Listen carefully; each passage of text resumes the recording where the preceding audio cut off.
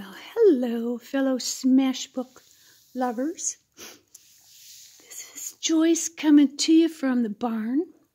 And since today's page is on gratitude, actually our whole book is on gratitude, I thought I'd come out to the barn because, you know, I do love the barn and I love my critters.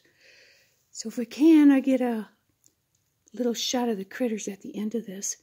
But I wanted to give you a head start on your grateful page if you're ready for it, because this weekend I'd like to see your playground page, you know, your fun page, your vacation page, whatever it was that you wanted to do. So, but for when you're done with your vacation page, you can get a start on your grateful page too if you want. So what I did is I took all things I'm grateful for, and actually this is from other sheets of paper, and I took them all and I glued them in here because I'm going to go through them all because some of them are what I'm grateful for, but it's going to bring up a lot of things that, you know, are on the other side of what you're grateful for, because there's, you know, the dark and the light. Usually what you're grateful for makes you realize, well, yeah, you know, I am grateful for that, but I'm not grateful for this. So here was my thought process. So I wanted to say, first of all, that I'm grateful for the gifts in the external world. I have so much. I have these awesome animals, you know, and life is just pretty fun. But I also realize that I have to be grateful for myself and what's inside of me, because being grateful for gifts in the world is futile if you don't have joy for the gifts that are inside of you. They just go together. So it's important to work on your own joy and your own self-love for sure. So I'm extremely grateful for the stores that are open, healthcare and breathing, and all of the people who are taking care of the sick people. I'm so grateful for them. I'm grateful for the people who love me. And I'm grateful for people who have big hearts, you know, and their hearts are open and they're just loving and, you know, full of life. And that's the way I want my heart to be. I do protect it, and I want it to open. I want it to open up.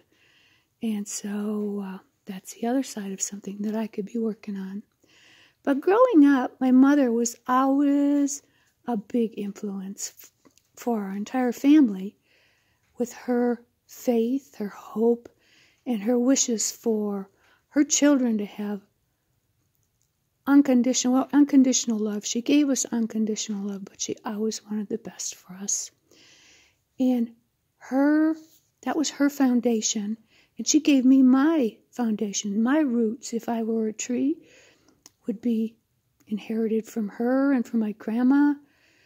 And yeah, and then the gratitude things would all be the leaves and everything else on the top, all the fruits of, you know, these nice strong roots. And I'm even grateful for the hurdles and hardships, because they didn't shut down my spirit. I didn't call on these hardships, but I survived. And you know, I learned, and I know that whatever experiences I've experienced have been necessary for me on this good old earth. So I know that I'm so grateful for the courage to be honest and vulnerable. And I know it could be better, but I do believe sharing our stories is important towards wholeness. And I'm so excited to work on this page with you. So if you want to start your page with things you're grateful for, and maybe they'll bring up the other side for you. Well, gee, I'm really not grateful for this, but wow, that is in my life experience. And if I'm grateful for my life, well, there it is. So right now, what I'm going to do is just stop with that so you can work on your page. And I'm going to take you out, and we're going to go say hi to the horses. I don't know how good that's going to work, but here we go. Through the barn, going.